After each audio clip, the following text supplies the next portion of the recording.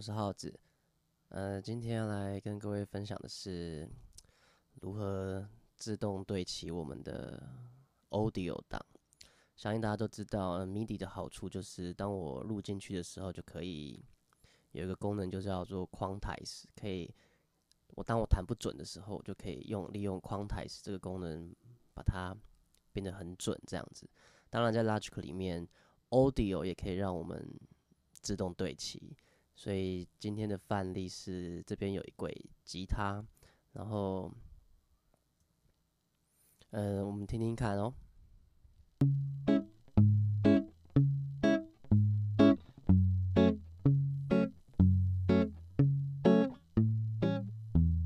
好，这个吉他是这样子，然后我们来稍微放大，然后对照一下。譬如说，我现在看到第3小节这边，好，这是准的。可是你再往后看，你会发现有些地方是慢了点。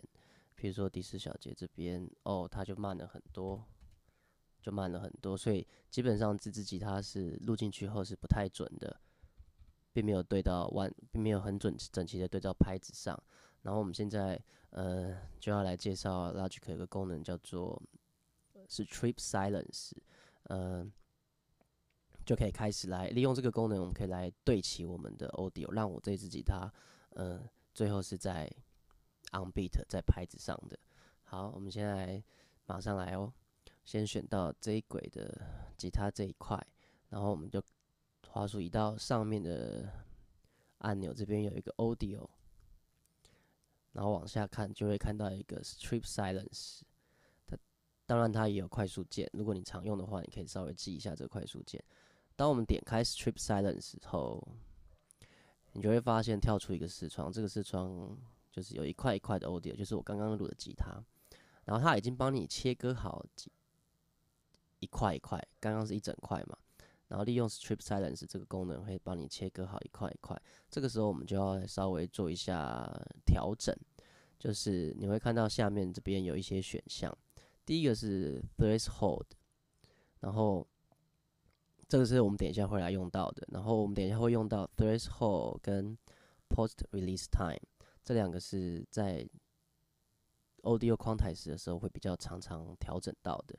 好，比如说我们先看 Threshold， 我们会发现它已经自动帮我们切好一块一块，可是你会看到，譬如说我现在滑鼠点的这一块，两个音是在，就吉他上两个点是在同一块，然后我们必须要把它变成一块一块，我们每一下都是一个独立的区块，所以我们可以利用 Threshold 这个功能。譬如说，我现在增加 Threshold 的条件，比如说现在是3，我变成4，你就会发现它变得更细了，有没有？然后，譬如说我再更细的话，就会越来越短，越来越短，剩下就是比较高的音量比较大的区块。然后我们把它调回来。好，我们要找到一个刚好的点，是刚好切开所有的区块，吉他上的每一下，然后你就会发现，稍微对照一下，你就会发现这边基本上我吉他录进去的每一下都刚好变成是一块一块的。好，当我们调整完 threshold 的时候，接下来我们会看到，下面我们每一个区段，它们被切得非常的短。比如说，我们看第一个音，它的延音就被卡掉了，就被切掉了。然后有很多个地方的延音都被切掉了。这样的话，我们吉他听起来就会断断续续的。所以这个时候，我们就要利用下面这边 Post Release Time， 稍微调整一下我们的区块的大小。就是什么时候release time 就是什么时候放开，我们可以延长我们切断的时间。好，譬如说我们把它滑鼠按着往上拉，好，譬如说现在是0，往上拉是1，你就会发现那个区块变大了，每一个区块都稍微变大了点。然后这时候我们看到第一块它还是有被卡掉的地方，所以我们再往上拉到2，看看，这个时候你看到每一个区块非常的完美，就是都被切开刚刚好。然后延音也被保留到了，几乎都被保留到了。好，这个时候我们就可以按 OK， 你就会看到刚刚录的吉他每一块都被切开啦。好，现在我们接下来剩下的工作就是要处理这些不太准的吉他，所以我们看要怎么处理呢？我们打开我们右上角的 List 这个按钮，好，我们会选到 Event 这一个，然后我们会看到下面有很多个讯号跟很多个按钮。好，这时候你会看到这些讯号，很明显的这些讯号都是MIDI 的讯号。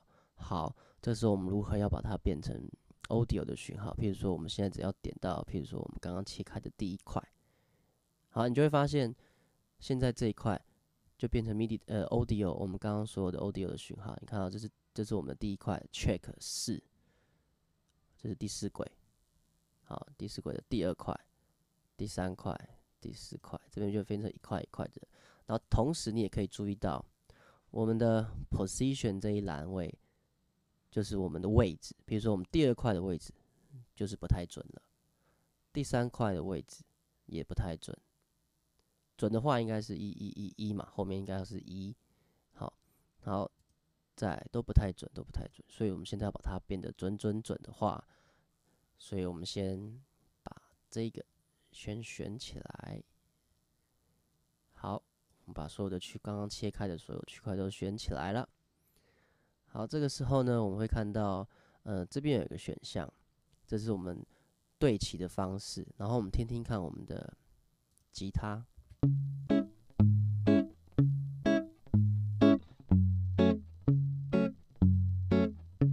好，我们吉他最多都是8分音符而已，所以我们这个就可以选到8分音符。我们可以打开看一下，本来是预设的话应该是 off 掉，所以我们现在选到8分音符。一选下去，它会自动帮我们Quantize了，就自动帮我们对齐了。你会看看，这时候你看到，其实你只要看右边这个栏位，你就会发现其实是帮我们对齐了。比如说第一个是第1小节的第1拍，第2拍，第3拍，第4拍，然后我的吉他的录进去的它的拍子是第1拍第1下噔噔噔噔，所以第一拍反拍，第2拍然后第2拍反拍，第3拍反拍，你就会发现它帮我们完全的对齐啦。这时候我们只要听听看。